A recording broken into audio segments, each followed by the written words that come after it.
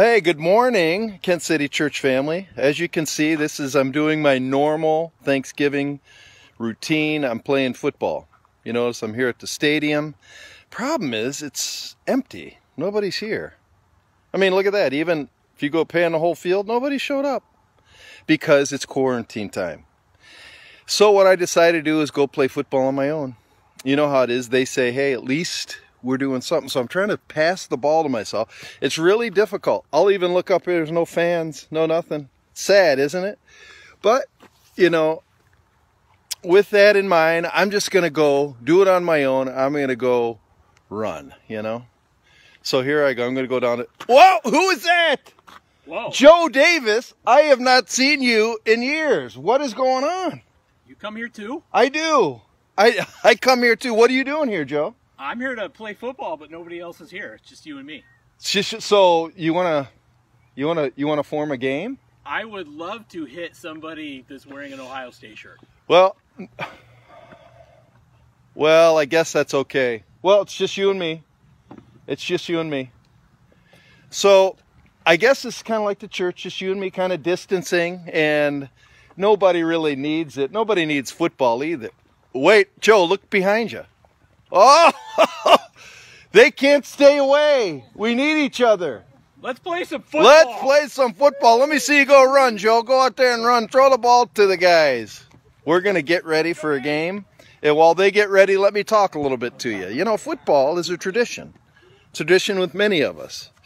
We who have grown up in homes where our dads had brought us out on an early Friday morning while the wives are out doing their shopping, we go out and we play football. We love it. But we are told we have to do this alone. How can you play football alone? It's the joy of the interaction with the guys. You know, if I just play by myself, I can think I'm really great. I'm great at football. Wow, I can throw balls. I can catch anything. But when you get out there with the real thing, you really see if you're any good. You have interaction. I would say 3 things about football. Number 1, you can be smart about it, but are you really good at it? Number 2, I would say, do you care about the people you play with? If you do, you go out and play with them. And number 3, I'll say this. You want to make some memories? You want to form some real bond and relationships? You have to have personal touch, one-on-one. That's where it all begins. I mean, look at these guys.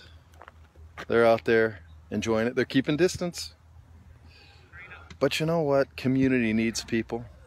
This is just a simple way to say, we need church. We need each other. You can sit at home alone, but there is nothing like the smiles, the laughter, the reality of being with people. That's how God made it. That's how He made it. There's a verse in Scripture that says where 2 or more are gathered, He's there among us. It's almost like a catalyst. When you have one person, you can follow God. You can worship God. When you have 2 people, something happens. You had 3, dynamic takes place, and I believe the Spirit of God's involved in that. So I'm going to go play some football with some guys. Have a great weekend, and remember, we need each other. We really do.